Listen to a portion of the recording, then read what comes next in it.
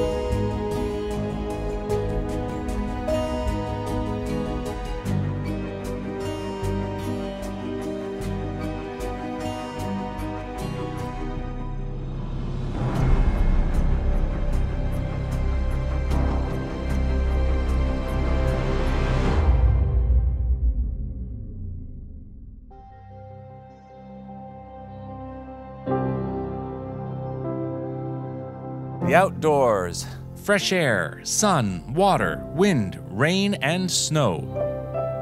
A chance to reconnect with nature. In this series, we explore some of the places and activities that you can enjoy in the outdoors, and all within a couple of hours of home. So join us as we get outside and recharge our soul.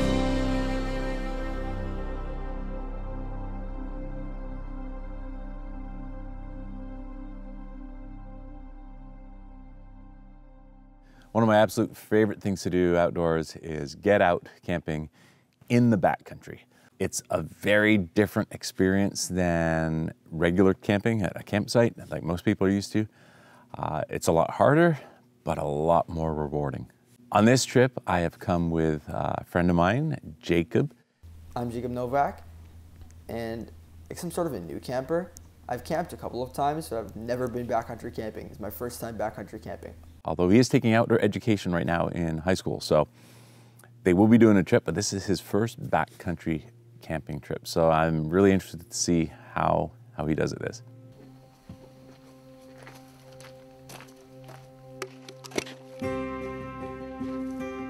We're just about to take the canoe off the car, pack it up, and start heading out.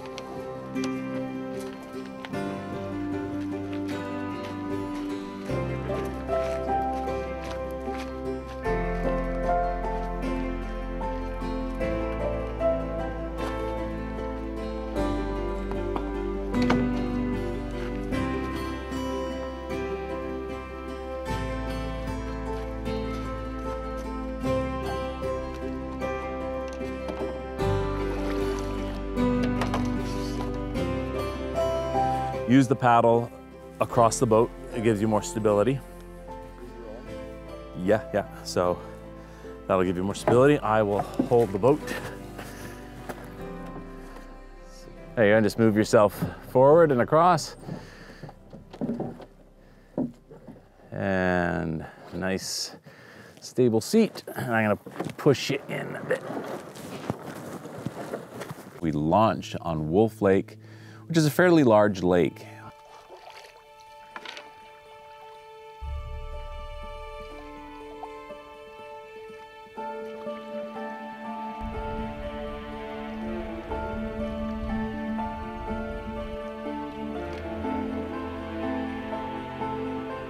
We paddled all the way down Wolf Lake.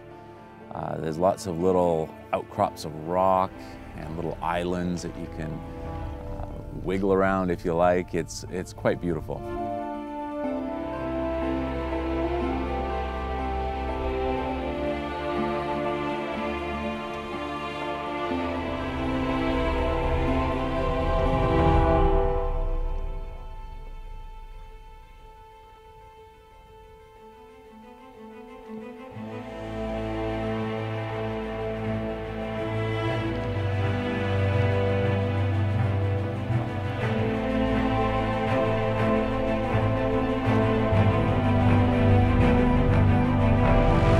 It's also fall, so the leaves are just starting to change. It just adds to the scenery. It's really, really cool.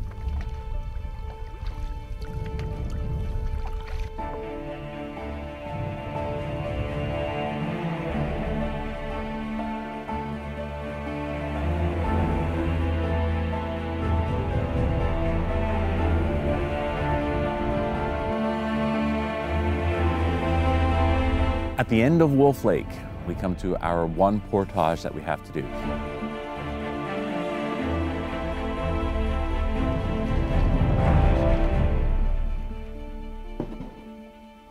Okay, so getting out, always maintain 3 points contact on the canoe.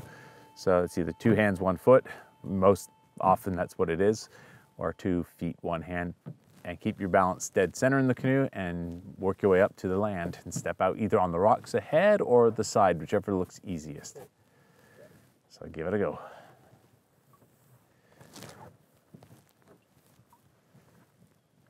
And then hold on to the canoe, yeah, because I will go flying away otherwise. Just pull me in a little bit. Gently on the rocks, that's good, that's perfect, thank you. That's great. Now, when you portage, you've got to take everything out of your canoe, lug that to the other end of the portage trail.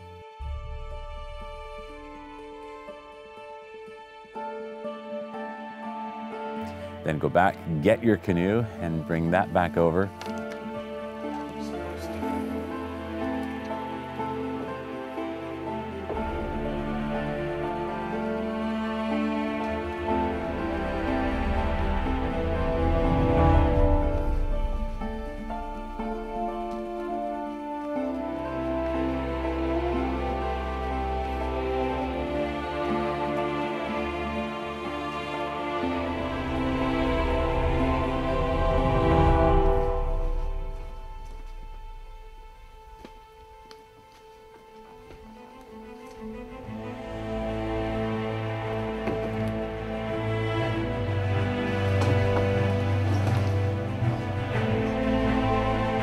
Reload everything, and then begin paddling again.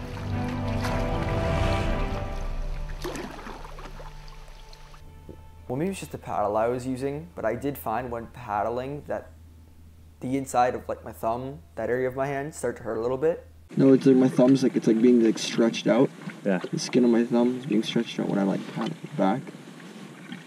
I'm sure if I paddle more, I'll just get used to it. Our paddle across Crab Lake started out beautiful. There was sun in the sky, you could see blue sky, but only for a little while.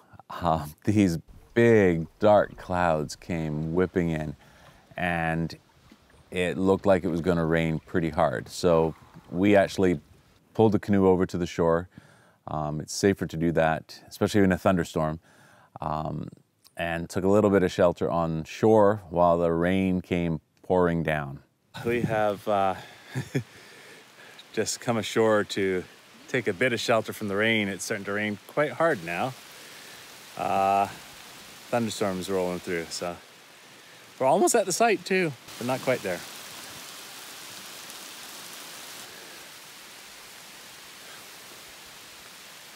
We stood there for a while and then thought, okay, it looks like there's a break. Let's get back in the canoe. Got back in the canoe and we got poured on again. So we were a little bit wet, a little bit cold. It wasn't too much further to our campsite. We probably could have made it all the way had we realized how close we were. But these are the things that happen when you're backcountry camping. You've got to deal with the weather, changes in the weather, getting wet, you know, not being able to get to where you need to get to in time. So those are all things you got to plan for and deal with while you're out here.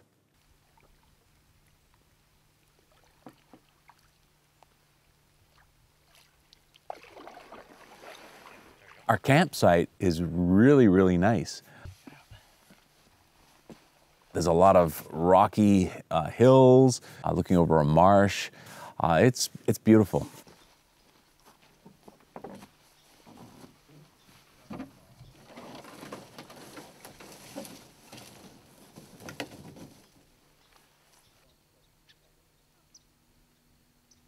Okay, push it up. Well, we arrived at the campsite. Rain on us before we got here. The sun came out for a minute, Just enough time to set up a tarp, and it's raining again. But I'm hungry, so I'm eating my lunch.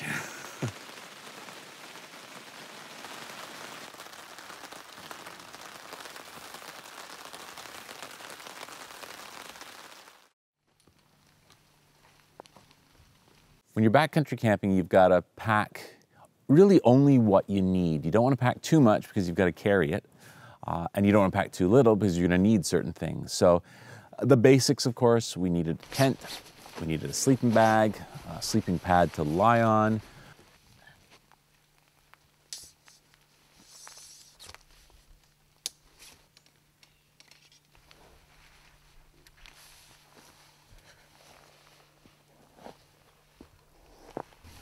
Setting up my tent was actually pretty easy. It's not really a large tent, not really that complex. Most tents work generally the same way.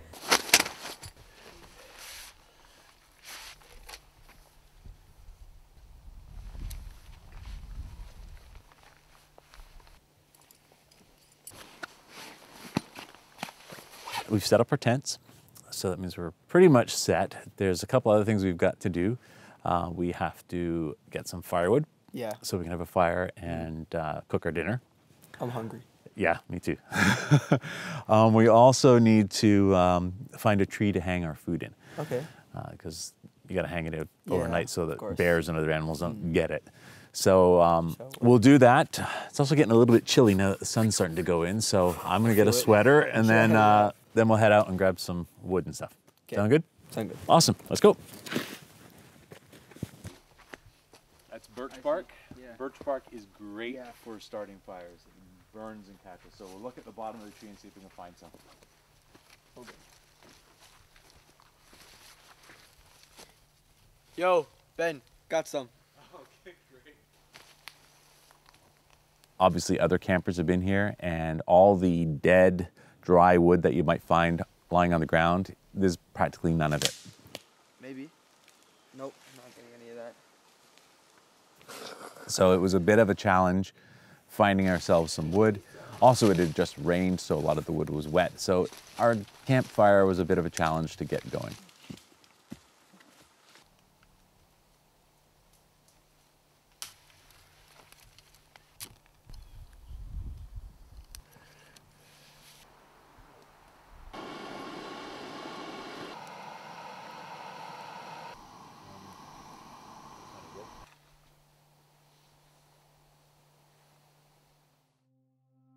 Now, one of the things when you're out here that is worth doing is getting up early with the sun. The scenes that you'll see when you get up early are spectacular. There was fog and mist this morning just as the sun was starting to rise. And of course that burns off later in the day, so if you're lying in your tent and you miss it, you missed it. But it was beautiful this morning, absolutely gorgeous.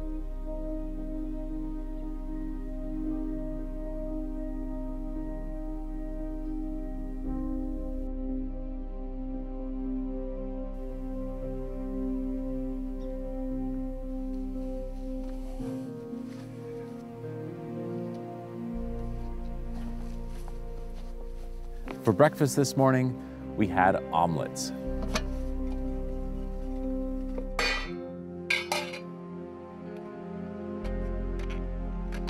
This is something I like to do out here. I pre-make everything I need and put it in a resealable plastic bag, some grated cheese, maybe some chopped up meat. You could put some onions, veggies, whatever you want in your omelet. Then I crack an egg into the bag.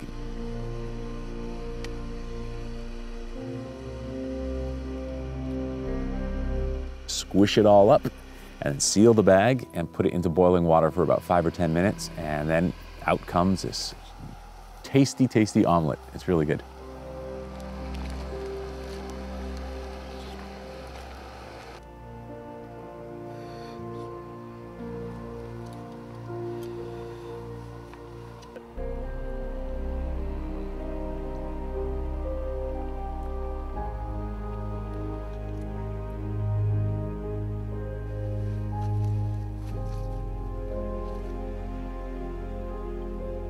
All that's left for us to do now is to pack up.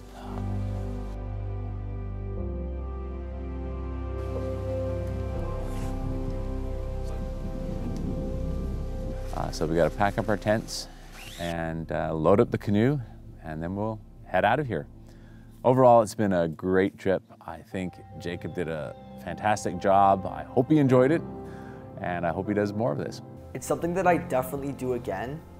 Maybe it was just a little bit easier because it was just one night, but I did enjoy it. I didn't really find it that hard. Maybe I should try 2 or 3 nights to see how much I like it then, but at least for now, I did really enjoy it, and I'd go anytime.